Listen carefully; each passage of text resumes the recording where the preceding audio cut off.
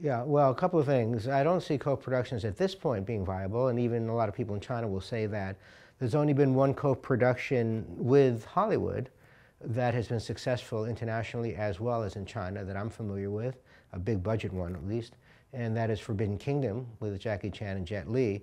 Um, the other big films that have been done initially as co-productions, whether it's Transformers 4 or Iron Man 3, in the end decided they could get the China market without being a co-production, and if they did what was needed to do to become a co-production in terms of Chinese cast and Chinese content and crew and so on, then they'd lose a good part of the international market. So they're trying to get the best of both worlds.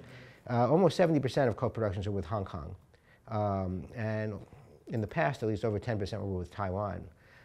So US co-productions are less than 10%, and a lot of them are small budget ones. The big ones have not really done that well, the real co-productions. There have been fake co-productions going back to 2009, 2010, Mummy 3, New Karate Kid, which really were Hollywood films disguised as co-productions, because China looked the other way, wanting the international market, so they didn't really insist on what they normally would in a co-production. But once they tightened up, then most co-productions have not done well. Now, the most obvious glaring example of a failure would be Great Wall.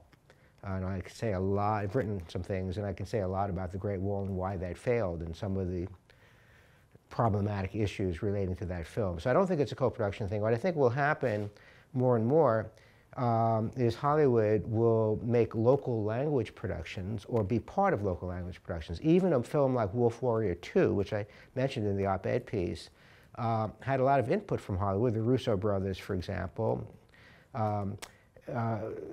consulted quite a bit. They used their stunt team, special effects team. And so you're going to have a lot of synergy between Hollywood in terms of their expertise with Chinese content, but it doesn't necessarily mean it's co-production. You know, co-production is something the Chinese have wanted, and they've certainly made it attractive, where you get over 40% of the box office instead of 25% in a revenue sharing process. But because of what you have to do to be a co-production, it just hasn't been that attractive to them. So I don't see co-productions as necessarily the way to go, but I think a combination of different types more and more where Chinese companies will buy into a Hollywood film, like China Film Group.